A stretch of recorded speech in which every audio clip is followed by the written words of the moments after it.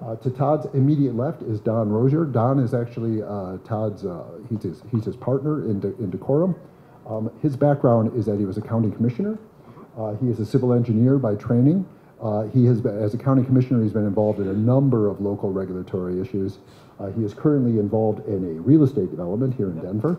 And he is going to talk today about jurisdictional issues with respect to the cannabis industry. As you all know, Jeff Sessions has recently overturned the famous memo which made clear that the federal government, for which cannabis is still a Schedule I narcotic or drug, basically overturned the memorandum that basically said that we will not interfere with states. He has removed that, so it has introduced a level of uncertainty. So Don is going to speak to the level of uncertainty that is introduced between the federal, state, and even the local level. So I was born and raised in Jefferson County. I am a registered professional engineer. My specialty is water resources, river morphology, sediment transport. So I'm really concerned with availability, like we all are here in Colorado, with water, and making sure that we have safe, good drinking water to consume. I am a two-term Jefferson County Commissioner. I served those terms I was elected in 2010 and then re-elected again in 2016, actually 2014. I have been a business owner for many years here in Jefferson County, or here in Colorado in Jefferson County, and I've had an opportunity to go around the world as an engineer and as a business professional. Real quick, let's talk about Amendment 64. What did it mean to the state and county government, and then also city government? With the passage of Amendment 64, most of the rulemaking, as you all know, got pushed down from the state level to the county and then to the city levels. So I was an acting county commissioner at the time. We were asked, do you want to have retail marijuana sales within the county? And we could have made the decision as a county commissioners, or we could have taken it out to a vote of everyone within the county. And depending on how we voted, up or down, then within the unincorporated areas of Jefferson County, we could see dispensaries be established. The cities also then had an opportunities within counties to do the same vote. So if Jefferson County voted no, we did not want retail sales of marijuana, then each individual city could vote up or down on such an action. So we saw in Arvada says 0 retail sales of marijuana. Lakewood took a different approach. They have medical marijuana. Same thing, Wheat Ridge. You look at Edgewater. Edgewater voted yes for medical and for retail sales. It has made a huge difference in Edgewater. So I don't know if many of you know where Edgewater is. It's right on the eastern boundary of Jefferson County, right before you get into Denver County. And Edgewater was struggling pretty bad.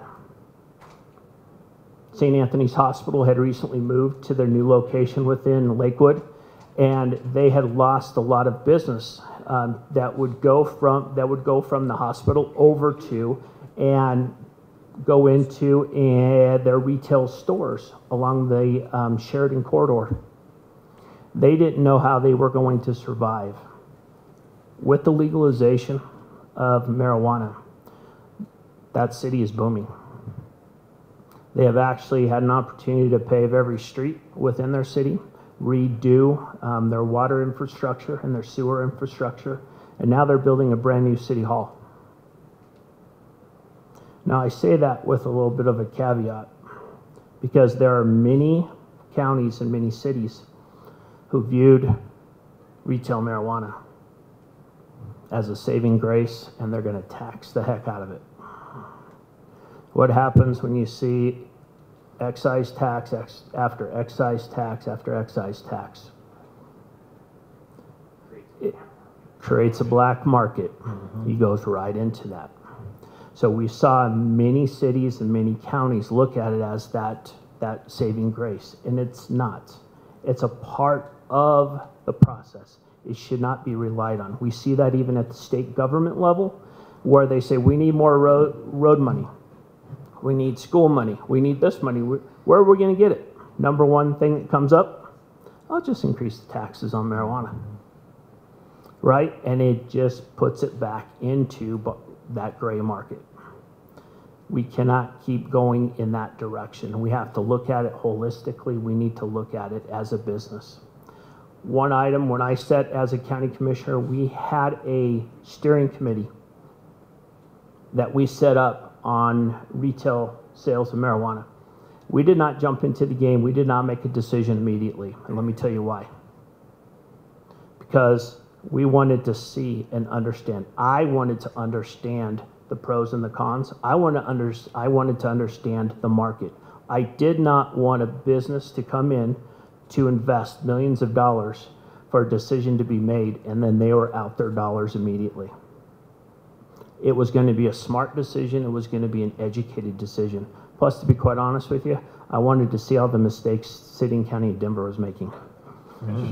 Uh-oh, it's videotaped. I better be careful. I love you, Mayor. There were many, and there still continues to be different mistakes. But what I'm getting at here is when you look at how regulations occurred, just because it happens a certain way in Edgewater or Wheat Ridge or Denver or Aurora, it's different every time a business tries to locate within those areas. And it's very restrictive, and it still creates that market for the black market to come in. And making sure that we go in the right direction, making sure that we get a policy in place, I guess, a better way to look at it, with marijuana and with hemp, and how we deal with it. I'm also a big supporter of the hemp industry. I have some stepbrothers who are farmers, and hemp is a great crop for them, especially in Colorado because of the use of water. Something else that's near and dear to my heart. When you look at what you can do with hemp, from the fiber to the seeds to CBD oil, are amazing. So we're going to see a hemp industry here. It's lagging behind the marijuana industry. You're going to see a hemp industry that is poised to be huge throughout the nation. I'm going to leave it there. I'm sure there's a lot of questions that are all going to Todd, as he mentioned. Todd will answer them all, but I'm going to pass it on. Thank you. I'll let you answer.